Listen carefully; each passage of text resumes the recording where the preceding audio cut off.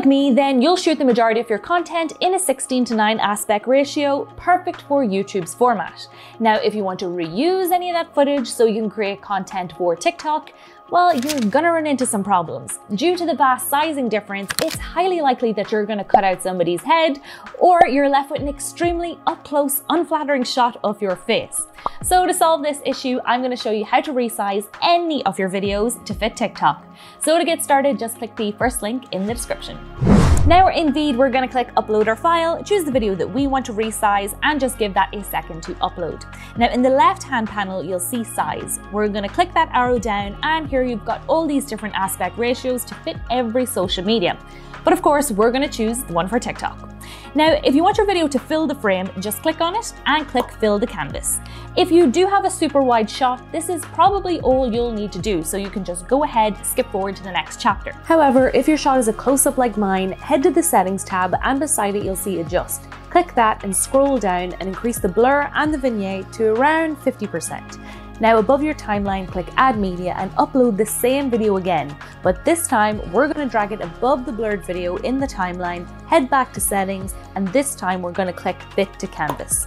Before we style our TikTok, we're going to need to trim it, so just go ahead and press play. Then at the point that you want to make a cut, press pause, then click split.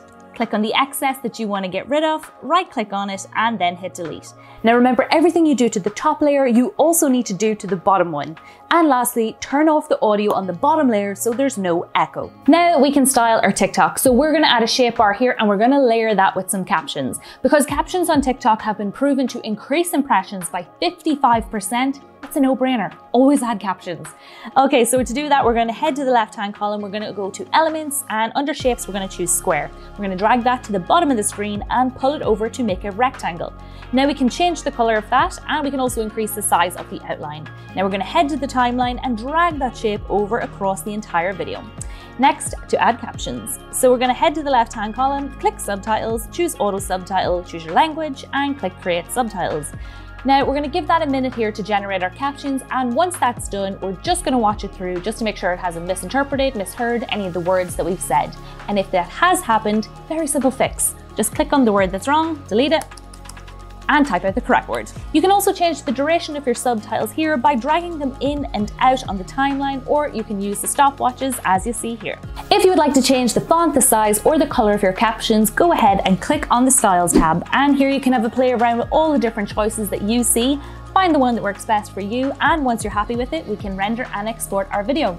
So to export, just go ahead and click export in the top right-hand corner, choose your render settings, and then click export once more. Now it's going to take a moment or two here just to render our video, and once that's done, we're going to watch it through just once just to make sure we're happy, and once we're happy with it, we can click download and download MP4.